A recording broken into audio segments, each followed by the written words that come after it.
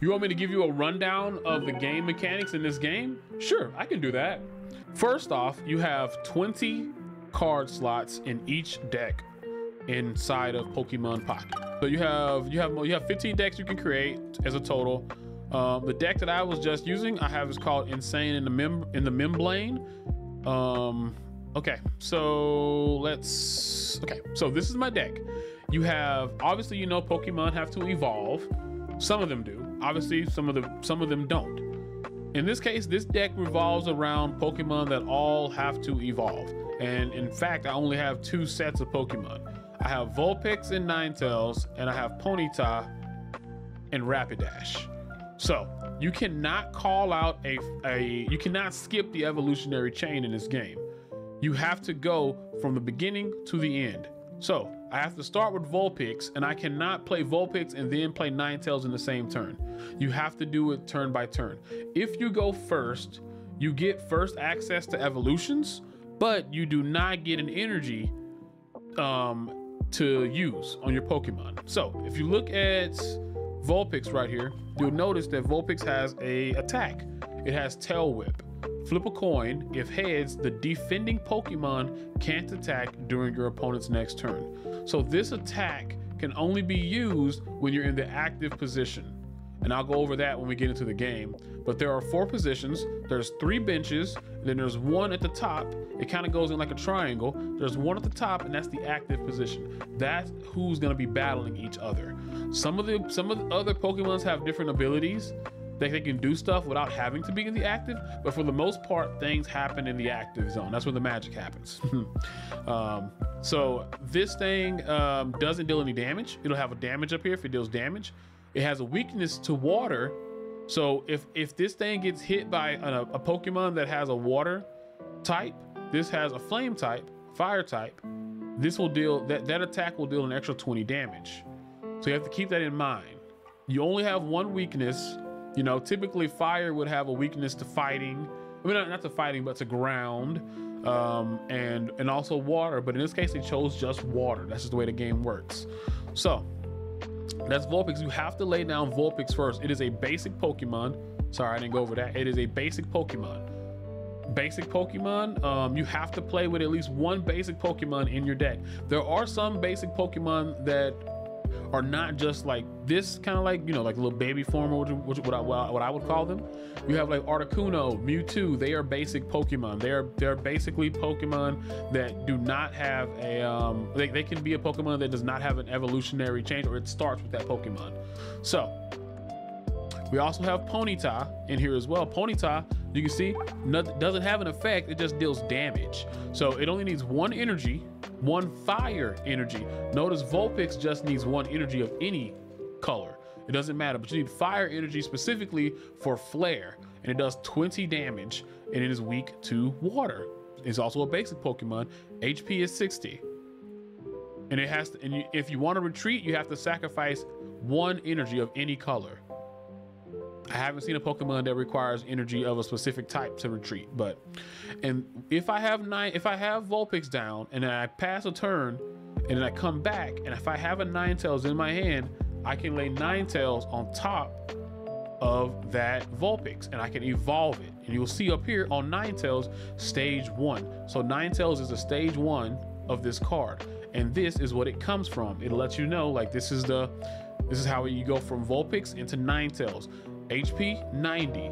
If you've lost HP, you will basically look at this Pokemon's HP, and how much this had lost, this will be less by that. It's a math problem, easy.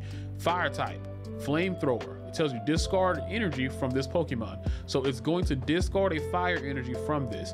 Basically, you're having to burn energy to deal more damage. Does 90 damage, weakness to water, yada, yada, yada, needs 1 energy to retreat. Same thing. It's very, very easy to look and see what's going on with these cards. So this is the same thing as the other Rapidash. It's just a different variant. Think of it as a different variant. You have potions. These are different items down here that we have. So the items, you can use as many as you want to every single turn, as long as you have them in your hand. You can only have 2 of each, by the way. You can only have 2 Rapidash. You can only have 2 Ponyta, 2 anything. You cannot have more than 2 copies of any card as of yet in a deck of 20. X speed will reduce the amount of energy you need in order to retreat. So, you know, earlier I showed you Ponyta needs 1 energy to retreat. If I use an X speed, then my active Pokemon can retreat for 1 less energy, which means I can retreat for free. Helps you pivot. Pokeballs, remember earlier I was telling you about the basic Pokemon, they will let you pull 1 basic Pokemon from your deck. So that can be anything that is basic. That can be a Mewtwo that is basic. It can be an Articuno or a Zapdos. It can be it cannot be a Rapidash, because Rapidash is a stage 1 Pokemon. It cannot be an EX Charizard, because Charizard has to evolve to get there. So that's a very important thing to think about. I only have 4 basic Pokemon in my deck, and when every game starts, you are insured to get at least 1 basic Pokemon. You have to get 1 basic Pokemon. The game doesn't work if you don't. So I have a 50-50 chance of whether I get Ponyta or I get Vulpix whenever the game rolls out, because you have to have a Pokemon in the active position for the game to play. If you don't have an active Pokemon, the game is over. If you only get 1 base and all of your other bases on the bottom of your deck, and they kill that 1 base you had in your active position, you lose automatically. You don't have to worry about getting 3 points. They don't have to worry about it. You just lose. That is something you have to keep in mind as well. That's why you have to keep something on the bench if you can afford to, if you think that you're not gonna get killed in that active position. That's where the Pokeballs come in play. You can get some basic, you can pull them directly from your deck, but you cannot pull their evolutionary counterparts. You have to pull those later. Professor's Research, this allows you to draw 2 cards. Pot of Greed, basically. I mean, I don't know exactly what Pot of Greed used to do. I think it just makes you draw 2 cards. I think that's just basically what this is. And then we have, these are support. These are not items. You can only use 1 support every single turn. So if I use Professor's Research and then I get Blaine, I cannot use Blaine. Blaine is a support card as well, and he allows specifically Rapidash, Magmar, and Ninetales to deal 30+ damage. That's all he does. He doesn't do anything else besides that 1 thing. Sabrina is a little bit more flexible. She can be put into multiple decks. If I click on her, she lets you switch out your opponent's active Pokemon to the bench. Now, your opponent has to choose the new active Pokemon. So you can't use this if there's only 1 card in the active position, because it won't work, because you can't switch out anything, right? But if they have another Pokemon out there, they are forced to switch into that 1 Pokemon. If they have 2, they can choose. If they have 3, they can choose whatever 3 they want to choose. All right, so that's the deck. Nothing crazy up here, just ways you can customize it. I'm gonna click cancel and save, but that's a basic standard deck in Pokemon Pocket. If I come over here to the battle section, go to versus, I'm going to random match. All right, so now we're gonna have a battle. So, cool thing about battles is you have to flip a coin in the beginning, just like in football. Don't ask me how I know that. I played a little Madden when I was a kid. Basically, what happens is you flip for first or second. If you get first, then the opponent, obviously, if you get heads, then you're going first. If your opponent gets heads, then they're going first. I'm going first. That means a few different things. I'm gonna get an extra pull, but notice I only have 1 basic Pokemon. So I have to play Vulpix. You have to play something first. That's the only way the game goes. They go second. They're gonna get energy first, so they'll be able to attack first. But they also have this deck, which is weird because this is gonna suck. I'm playing against my my weakness, so I'm weak to them, which really is not cool. But it is what it is. I like to use my Pokeball first because this ensures I get a basic Pokemon. I also have a Professor's Research, but I don't want to pull a basic Pokemon with my Professor's Research and then miss out on being able to get one of my good items with my Professor's Research. So I just got 2 Ponyta. I'm gonna lay both of them down because I only have 4 Pokemon. I don't have a reason to not put it out there. If I want to, I can put Ponyta up front because I'm afraid of this thing killing me. I know that he's not going to be able to deal more than 30 damage next turn, but I don't want my Vulpix getting hit. Vulpix is the power of my team. Rapidash is the Rapidash is just the the forerunner kind of. So if Ponyta dies, I don't care as much. So I want to keep my Vulpix alive because it deals 90 damage versus Rapidash's 40. Especially now when we're playing against my weakness. So I have to be careful. Now he just got he used the Pokeball, so I know he got a basic. He's gonna put it out, probably. Okay, so he's playing with a Staryu deck. I'm probably dead. Staryu into Starmie is very goated. It's a very good deck. I wish that I hadn't stayed. I wish I'd have stayed in now, but there's nothing I can do about that. Also, I don't really have a whole lot that I could have done, but I do know that if I get blamed in the coming time, I can potentially survive. I'm not gonna put Rapidash on that Ponyta though, because I know that Starmie deals 90 damage, but it's gonna deal 110 to these because these are fire Pokemon and it's water. So he's gonna swap in next turn probably. Oh, he can't unless he has a X speed. He can't swap in without using the energy he needs because he needs 2 energy to be able to deal the 90 damage on the Staryu, which is gonna be 110. So I'm gonna end my turn, and I'm gonna pray that this son of a bitch does not have. He probably does have XP since he put the points on Staryu. Hopefully he doesn't. Okay, so he doesn't. But the only thing about that, I can kill Froakie. And I think I kind of have to kill Froakie. I'm gonna use my X speed, my last X speed. I'm gonna put I'm gonna take Rapidash out. I'm gonna put Ninetales in, and I'm gonna kill Froakie because the last thing I need is for him to start evolving a bunch of stuff, and we might lose our Ninetales, unfortunately.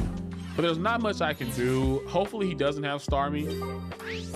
He's probably gonna put it in right now, though, which really sucks, which means he probably does have Starmie, and he's gonna kill my Ninetales, and that's not fun. But I don't really have an option. I needed to do something. So maybe he doesn't have it. I hope he doesn't. Does he have Professor's Research maybe? And he can pull for it? Nope, he has Lapras coming down. Does he have Starmie though? He does have Starmie EX. So we are in for, he's gonna kill us. He has more than enough damage to kill us. Nothing I can do though. He's gonna deal 110 damage because he's I'm weak to him, right? So nothing I can do about that. I can put in my Rapidash and pray to the gods that I end up getting another Ninetales. But this thing also, if you notice, it has no retreat points. It can get out whenever it wants to. It does not care. That is just its whole thing. So I'm gonna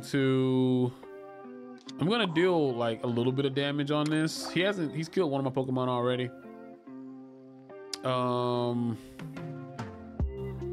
So here is the thing. Here's the rub. I'm gonna deal some damage to this. Not a whole lot, just a little lot. We'll put it into kill range for Ninetales though, which is good. We don't want that thing. If we kill that now, EX Pokemon, another quick tip, EX Pokemon are worth 2 points instead of being worth 1, right? So unfortunately, I don't have the damage to kill him now. And I think that this is going to be it, perhaps. I can put Vulpix in, and then I can swap in, but I don't have the energy to survive. So I have to basically Sabrina him right now. And even if I Sabrina him, he'll just put in his Lapras. I can't kill his Lapras. And even if I could kill his Lapras, there's nothing I can do. So he's just going to win. There's nothing I can do. Kind of a checkmate situation, but I'll let it play through. You notice he has 100 health. Even if I kill this, I've only killed one of his things. You notice down here on the bottom. And I just don't have the energy to kill him. If I would have gotten a little bit more energy, I could have killed him and won right then and there by taking this out. But I unfortunately do not have it. I'm just gonna click in turn. Maybe he makes a mistake, who knows? Who knows what's gonna happen? I don't have another Sabrina. If I was him, I would just retreat out and just put, you know, something in. I don't know why he's doing all this stuff.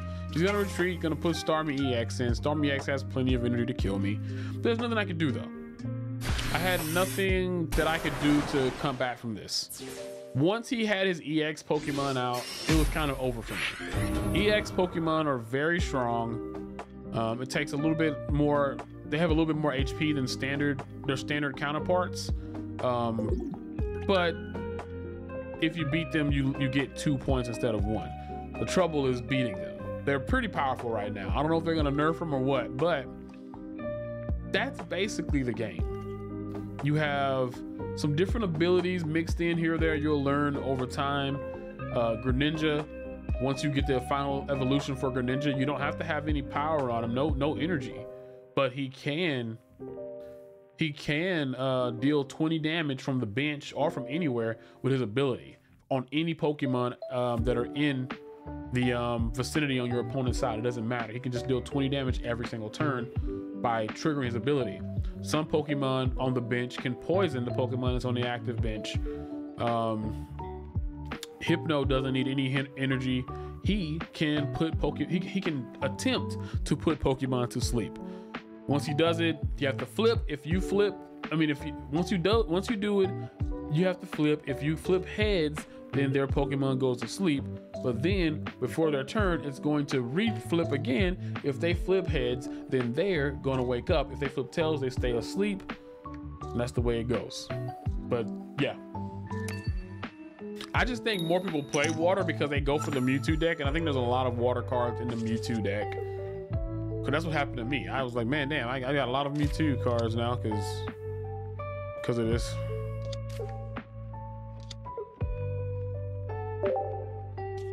You know, so yeah, electric is really good. Fighting is good too, but the ones I see the most is just like water. Like I'm seeing some grass, but I think it's because people are tired of playing some of the other decks.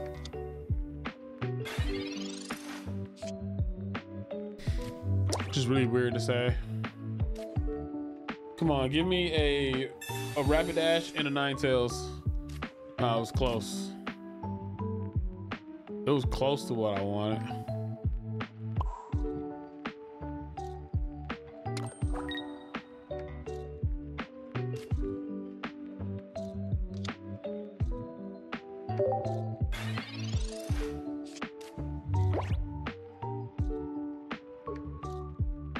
I wonder what he has to evolve into.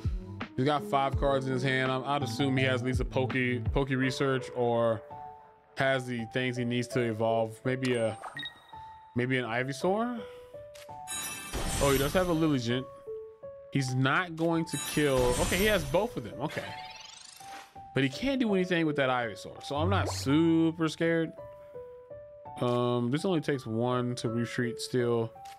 I can kill that Lilligant though. I can kill it because I have an X speed,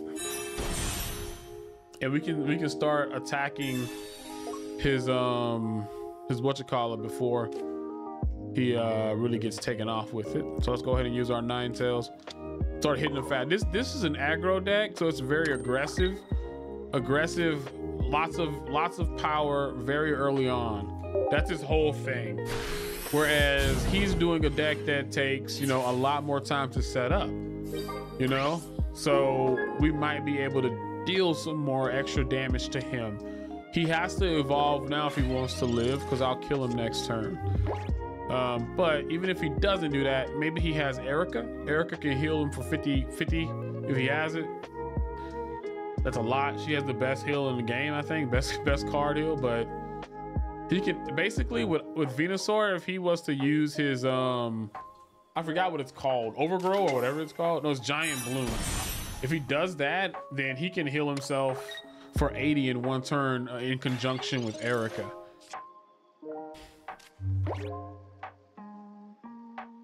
So I'm not going to use Blaine right now. Well, yeah, I'm not gonna use Blaine because he won't even be able to kill me. Even if he has to get 2 more energy to do it. I want to make sure I have a kill shot on him with Blaine before I do that. So we just did 110 damage. If he heals, he's going to heal for 50, and well, unless he has potions, and Erica is going to deal. Oh, so he gets to 100. So what does he have? Is that all he had? No Erica? Okay, he's done for, man. He's done for. I only need to kill him because he's EX. My voice just cracked. I can deal even more damage with Blaine. Don't need to, it's kind of overkill. But who cares? Oh. So in this case, I beat him super early because he was never able to like catch up. And he loses for 2 reasons. He has no Pokemon left, and we also got the prize points. So, but yeah, I hope you really do have a really good understanding of the game now, though, because I don't want anybody to be in here and not understanding what's going on. I do appreciate it, but I like for people to know what's happening. It's a very good. I'm happy that you asked the question, because a lot of people will just sit here and stare at the pretty colors, you know. So thank you. Thank you for watching the video. I hope you enjoyed it. And if you did, be sure to check out this one right here. And also, don't forget to subscribe. Have a great Spooktober.